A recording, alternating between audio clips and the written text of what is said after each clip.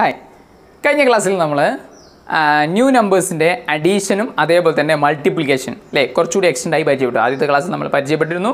ശേഷം കുറച്ചുകൂടി extra problems ഒക്കെ ചെയ്ത് ആ മൾട്ടിപ്ലിക്കേഷൻ്റെ കൺസെപ്റ്റ് കൂടി നമ്മൾ കൃത്യമായിട്ട് മനസ്സിലാക്കി. എങ്കിൽ നമ്മൾ ഇനി പഠിക്കാൻ പോകുന്ന ന്യൂ നമ്പേഴ്സിന് ഡിവിഷൻ ഉണ്ടാവും. ശരിയല്ലേ? സാധാരണ നമ്പേഴ്സുകൾ ചെയ്യുന്ന എല്ലാ ഓപ്പറേഷനും ഇയാളെയും ചെയ്യാം. റെഡി? അപ്പോൾ ന്യൂ നമ്പേഴ്സിൻ്റെ ഡിവിഷൻ എങ്ങനെയാണെന്ന് നമ്മൾ നോക്കണം. റെഡി? അതിനായിട്ട് നമ്മളൊരു പ്രോബ്ലം പറയാൻ പോകണം. ഇങ്ങനെയാണ്. ഒരു റെക്റ്റാങ്കിൾ, ആ റെക്റ്റാങ്കിളിൻ്റെ വിഡ്ത്ത് തന്നിട്ടുണ്ട് √2 ആണ്. വിഡ്ത്ത് √2 ആണ്. ഏരിയ തന്നിട്ടുണ്ട് √10 ആണ്. ഓക്കെ, ഒരു റെക്റ്റാങ്കിൾ അതിൻ്റെ ഒരു സൈഡ് √2 ആണ്, ഏരിയ ആണ് പിന്നെ തന്നത് √10 ആണ്. അങ്ങനെയാണെങ്കിൽ ഇതിൻ്റെ പെരിമീറ്ററാണ് കാണേണ്ടത്. ഓക്കെ, ഈ റെക്റ്റാങ്കിളിൻ്റെ പെരിമീറ്റർ കണ്ടുപിടിക്കണം. അതാണ് ക്വസ്റ്റ്യൻ. എന്തൊക്കെ തന്നു? ഒരു സൈഡും തന്നു, റെക്റ്റാങ്കിളിൻ്റെ ഏരിയയും തന്നിട്ടുണ്ട്. ശരിയല്ലേ?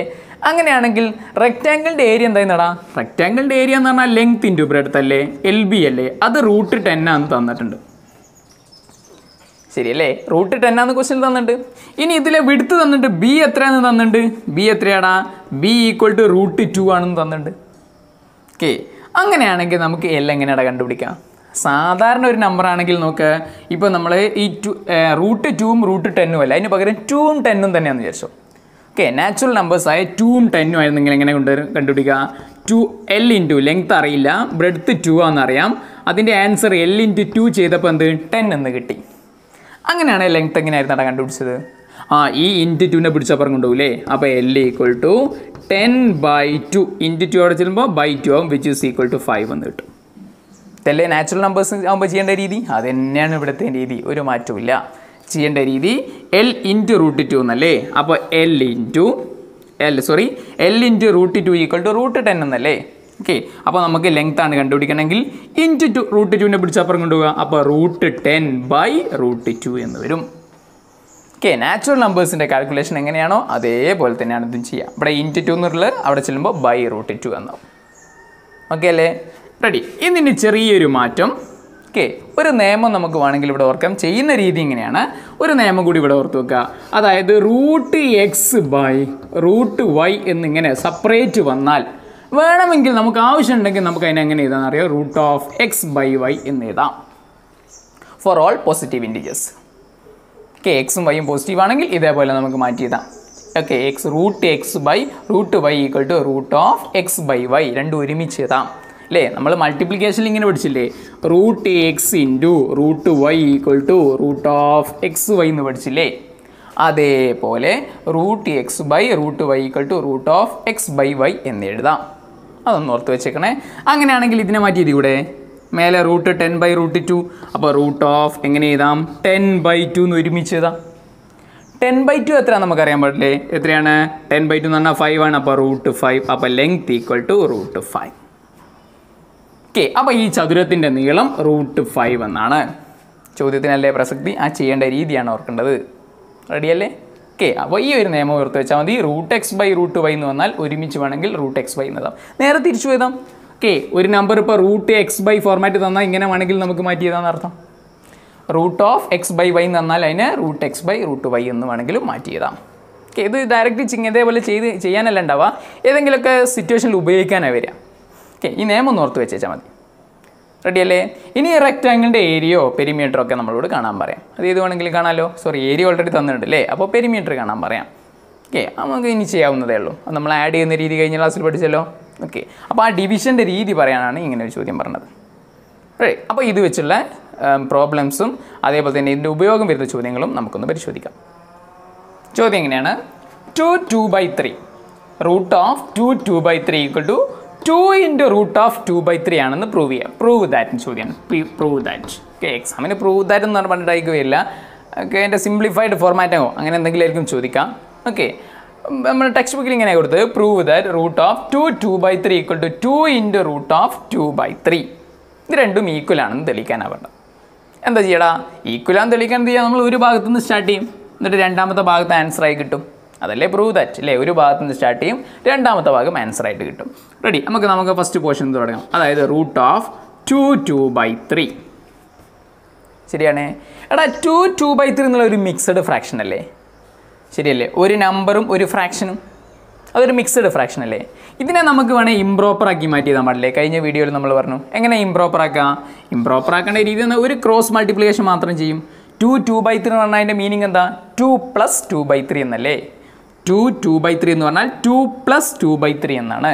അങ്ങനെയാണെങ്കിൽ അതിന് മിക്സ് ചെയ്യുമ്പോൾ എന്താ ചെയ്യേണ്ടത്? ഒരു ക്രോസ് മാത്രം 2 × 3 അപ്പോൾ 6 +2 മേലുള്ള 2 അതേപോലെ തന്നെ എഴുതി, താഴെയുള്ള 3യും അതേപോലെ എഴുതി. ഒരൊറ്റ ക്രോസ് മാത്രം ചെയ്യും. ഇവിടെ എങ്ങനെ ഒരു ക്രോസ് ചെയ്യും? 2 × 3 അത് 6 എന്ന് എഴുതി, മേലുള്ള 2 + 2 അതേപോലെ എഴുതി, /3യും അതേപോലെ എഴുതി. ഇയാളെ വേണേൽ നമുക്ക് ഒന്നുകൂടി മാറ്റി ചെയ്താലോ. Which is equal to √6 + 2 എത്രയാടാ? 8/3 എന്ന് എഴുതാം. √8/3. ഈ √8നെ സിംപ്ലിഫൈ ചെയ്യാൻ നമ്മൾ കഴിഞ്ഞൊരു വീഡിയോയിൽ പഠിച്ചു, ഓർമ്മയിലുണ്ടോ? ഓക്കെ, √8നെ എങ്ങനെ സിംപ്ലിഫൈ ചെയ്യാം? √8നെ സിംപ്ലിഫൈ ചെയ്യണമെങ്കിൽ 2 നമ്പേഴ്സിൻ്റെ പ്രൊഡക്റ്റ് ആക്കി മാറ്റി എഴുതണം. അതിലൊരു നമ്പർ നിർബന്ധമായിട്ടും പെർഫെക്റ്റ് സ്ക്വയർ ആവണം, ഓർമ്മയില്ലേ? ഓക്കെ, അപ്പോൾ ഓരോന്നിനും ആവശ്യം മറ്റ് സന്ദർഭങ്ങൾ എങ്ങനെ വരികയാണ്. റെഡി? അപ്പോൾ 8 എന്നുള്ളതിനെ 2 × 4 എന്ന് എഴുതാം, /3. ശരിയല്ലേ? അപ്പോൾ 8നെ നമ്മൾ 2 നമ്പറിൻ്റെ പ്രൊഡക്റ്റ് ആക്കി എഴുതി, അതിലൊന്ന് നിർബന്ധമായിട്ടും പെർഫെക്റ്റ് സ്ക്വയർ. അപ്പോൾ 4 പെർഫെക്റ്റ് സ്ക്വയർ അല്ലേ? 2ൻ്റെ സ്ക്വയർ അല്ലേ 4, 2ൻ്റെ സ്ക്വയർ അല്ലേ 4. Okay, which is equal to ഇതിൻ്റെ സിംപ്ലിഫൈ ഫോം എഴുതാമല്ലോ. എങ്ങനെയാണ് എഴുതുക? 4ൻ്റെ സ്ക്വയർ റൂട്ട് പുറമേക്ക് എഴുതാം. അല്ലടാ, 4ൻ്റെ സ്ക്വയർ റൂട്ട് 2 ആണ്. അപ്പോൾ 2 √2/3 ഇതല്ലേ നമുക്ക് വേണ്ട റിസൾട്ട്. 2 √2/3. ഇവിടെ എന്താ ചെയ്ത്? 4ൻ്റെ സ്ക്വയർ റൂട്ട് 2 ആണ് നമുക്കറിയാം, അയാളെ പിടിച്ച് പുറമേക്ക് എഴുതി. ഇനി എന്തൊക്കെ ബാക്കിയുള്ളത്? 2ഉം താഴെ ഒരു 3 ഉണ്ട്. അപ്പോൾ √2/3. ക്ലിയർ ആണേ? മനസ്സിലായോ? Okay, ready. ഒന്നും ചെയ്തില്ല, വളരെ സിമ്പിളായിട്ട് നമ്മൾ ആ ഒരു മിക്സ്ഡ് ഫ്രാക്ഷൻ തന്നിരുന്നു, അതിനെ ഇംപ്രോപ്പർ ആക്കി മാറ്റി എഴുതി, അതിനെ സിംപ്ലിഫൈ ചെയ്തു. ഓക്കെ, ഇത്തരത്തിലുള്ള ചോദ്യങ്ങളൊക്കെയാണ് എക്സാമിന് ഈ ഭാഗത്തു നിന്ന് കണ്ടുവരാറ്. അല്ലാതെ ഈ മേഖലയിൽ നിന്ന് ചോദ്യങ്ങൾ അധികം വന്ന് കണ്ടിട്ടില്ല. ഓക്കെ, അല്ലാതെ ചോദിക്കാൻ മേഖലയില്ല, നമ്മൾ വളരെ കുറച്ചല്ലേ പഠിക്കുന്നുള്ളൂ. ഓക്കെ, എങ്കിൽ ഇതേപോലെ മറ്റൊരു ചോദ്യം. √3/8 വിച്ച് ഈസ് ഈക്വൽ ടു 3 × √3/8 ആണെന്ന് പ്രൂവ് ചെയ്യാം. ഓക്കെ, ഇത് രണ്ടും ഈക്വൽ ആണെന്ന് കണ്ടുപിടിക്കണം. ഓക്കെ, എന്താ മാർക്കടാ? നമ്മൾ ഫസ്റ്റ് പാർട്ടിൽ നിന്ന് സ്റ്റാർട്ട് ചെയ്യുമ്പോഴേ, അതായത് 3/8 ഈക്വൽ ടു എന്താ ചെയ്യുക ആദ്യം? ഇത് മിക്സഡ് ആണല്ലേ, ഇംപ്രോപ്പർ ആക്കി മാറ്റി എഴുതണം. എങ്ങനെ ഇംപ്രോപ്പർ ആക്കാം? 3 × 8 അല്ലേ, സ്റ്റെപ്പ് എഴുതണോ? 3 × 8 + 3/8 ഇങ്ങനെ ഒരു ക്രോസ് മാത്രം. 3 × 8 അത് മേലെ എഴുതി, മേലുള്ള +3 അതേപോലെ എഴുതി, താഴെയുള്ള /8ഉം അതേപോലെ എഴുതി. ഓർമ്മയില്ലേ? കഴിഞ്ഞ വീഡിയോയിൽ നമ്മളൊരു നിയമം പറഞ്ഞത് എങ്ങനെ? A + B/C. എ ഒരു നമ്പറും B/C ഒരു ഫ്രാക്ഷനും ആണെങ്കിൽ ആഡ് ചെയ്യുന്ന രീതി എന്താ? A × C മൾട്ടിപ്ലൈ ചെയ്യും, A × C, മേലുള്ള B അതേപോലെ, താഴെയുള്ള Cയും അതേപോലെ, ഒരു മാറ്റവും. ഓക്കെ, ഇതൊക്കെ ഓർമ്മയിലുണ്ടെങ്കിൽ അങ്ങനത്തെ ചെറിയ ചെറിയ കാര്യങ്ങളൊക്കെ ഓർമ്മയുണ്ട്, പ്രോബ്ലം എളുപ്പത്തിൽ ചെയ്തു പോകാം. ഓക്കെ, അത് ഓർമ്മയില്ലാത്ത സമയത്താണ് എന്ത് ചെയ്യുക? നമുക്ക് അത് ബുദ്ധിമുട്ടായി തോന്നുന്നത്. ഓക്കെ അല്ലേ? Which is equal to 3 × 8 എത്രയാടാ? 3 × 8 24, 24 + 3 27, 27/8 എന്ന് വരും. ഇനി എന്താ വേണ്ടത്? മേലുള്ള 27നെ സിംപ്ലിഫൈ ചെയ്യണം. മേലുള്ള 27നെ സിംപ്ലിഫൈ ചെയ്യാം, താഴെയുള്ള 8നെ വേണേൽ സിംപ്ലിഫൈ ചെയ്യാം. അത് ചെയ്യേണ്ട ആവശ്യമില്ല. എന്താ, നമ്മൾ ആൻസറിലും ആ 8 തന്നെ ഉള്ളത്. അപ്പോൾ 8നൊന്നും ചെയ്യണ്ട. അപ്പോൾ മേലുള്ള 27 എങ്ങനെ എഴുതടാ? 2 നമ്പറിൻ്റെ പ്രൊഡക്റ്റ് ആക്കി മാറ്റി എഴുതണം. ആ നമ്പറുകളുടെ പ്രത്യേകത എന്താ? ഒരു നമ്പർ നിർബന്ധമായിട്ടും പെർഫെക്റ്റ് സ്ക്വയർ ആവണം. റെഡി? അങ്ങനെയാണെങ്കിൽ ഇയാൾ എങ്ങനെ മാറ്റി എഴുതാം? 27നെ 3 × 9/8 എന്ന് എഴുതാം അല്ലേ? 3 × 9 27 അല്ലേ? 9 പെർഫെക്റ്റ് സ്ക്വയർ അല്ലേ? അപ്പോൾ 9ൻ്റെ സ്ക്വയർ റൂട്ട് നിങ്ങൾക്ക് അറിയാലോ. ഏതിൻ്റെ സ്ക്വയറാണ്? 9, 3യുടെ സ്ക്വയർ ആണ്. അപ്പോൾ ആൻസർ എങ്ങനെ എഴുതാം?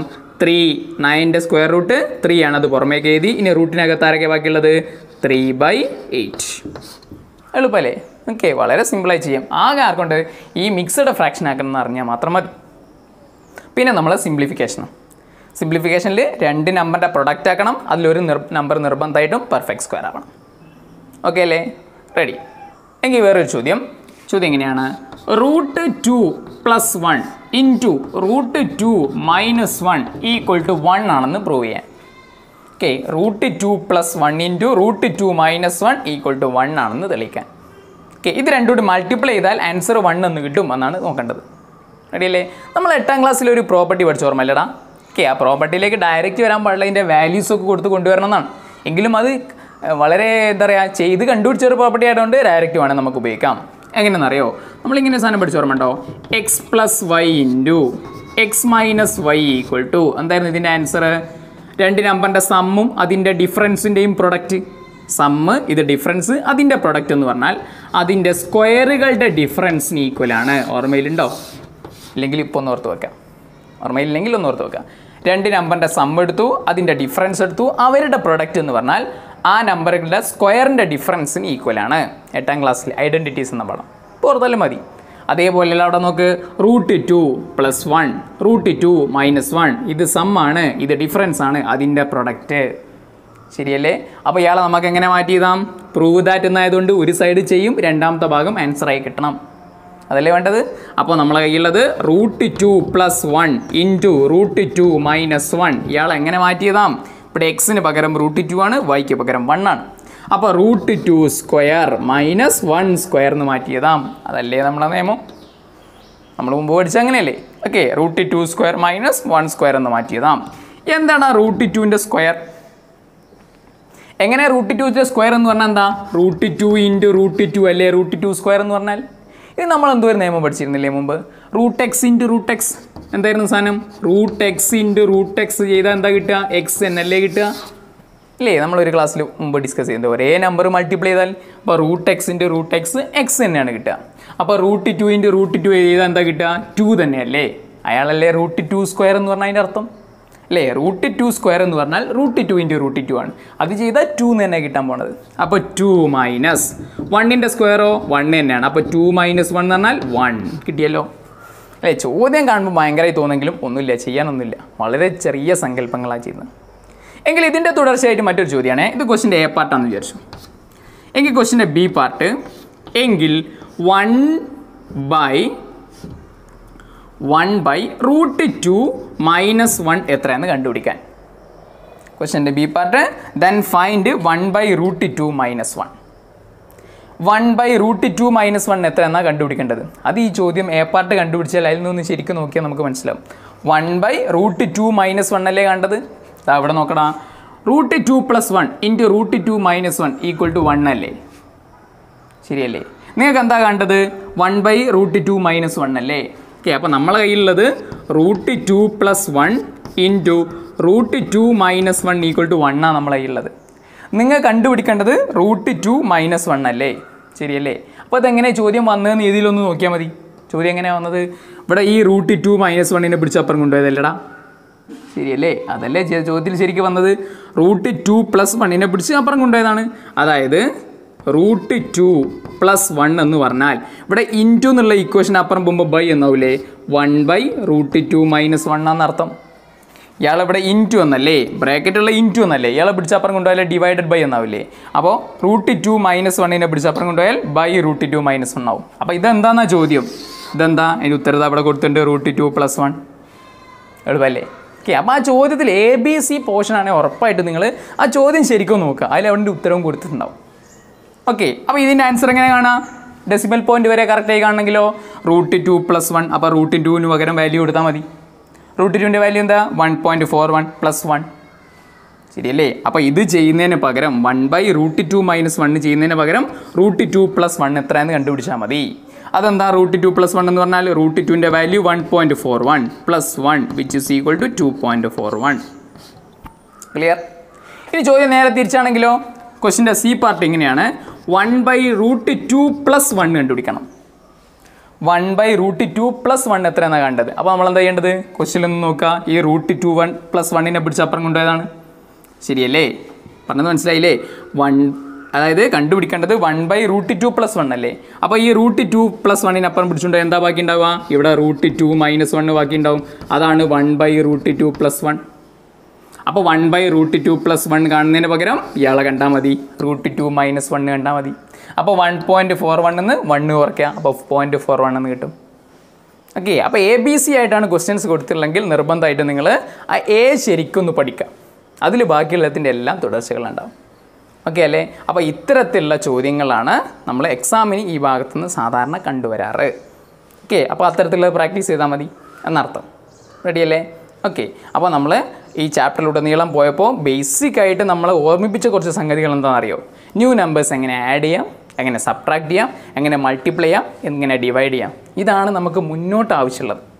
ചാപ്റ്ററിൽ മറ്റു കണ്ടന്റുകളും ഡിസ്കസ് ചെയ്യുന്നുണ്ട്. അതേപോലെ 45, 45, 90, 30, 60, 90 ഈ രണ്ട് ട്രയാങ്കിളിൻ്റെ റൈറ്റ് ട്രയാങ്കിൾസിൻ്റെയും സൈഡ്സിൻ്റെ പ്രത്യേകതയും ഇത്രയും കണ്ടൻറ്റാണ് നമ്മളെ ശരിക്കും ബോധ്യപ്പെടുന്നത്. അതാണ് നമുക്ക് തുടർച്ചയായി മുന്നോട്ട് ആവശ്യമുള്ളത്. അത് നിങ്ങൾ മറക്കരുത്. ബാക്കിയൊക്കെ ഒരു പ്രോബ്ലം പോലെ മാത്രം കണ്ടാൽ മതി. ഓക്കെ, എങ്കിൽ ഇതേപോലെ ഒരു ചോദ്യം കൂടി പറഞ്ഞ് നമുക്ക് വീഡിയോ അവസാനിപ്പിക്കാം. ചോദ്യം എങ്ങനെയാണ്? √3 + 1 × √3 - 1 = 2 എന്ന് പ്രൂവ് ചെയ്യാം. √3 + 1 × √3 - 1 = 2 എന്നാണ് പ്രൂവ് ചെയ്യേണ്ടത്. ഓക്കെ, പ്രൂവ് ചെയ്യാനാണ്. അപ്പോൾ എന്ത് ചെയ്യും? നമ്മൾ ഒന്നാമത്തെ ഭാഗത്തു നിന്ന് തുടങ്ങും, അവസാനം ഈ 2 എന്ന ആൻസറായിട്ട് കിട്ടണം. ഓക്കെ, അങ്ങനെ സ്റ്റാർട്ട് ചെയ്യും. √3 + 1 × √3 - 1 എന്ന് പറഞ്ഞാൽ എന്താണ്? നമ്മൾ പഠിച്ച പ്രോപ്പർട്ടി പ്രകാരം √3² - 1² അല്ലേ? x + y × x - y = x² - y².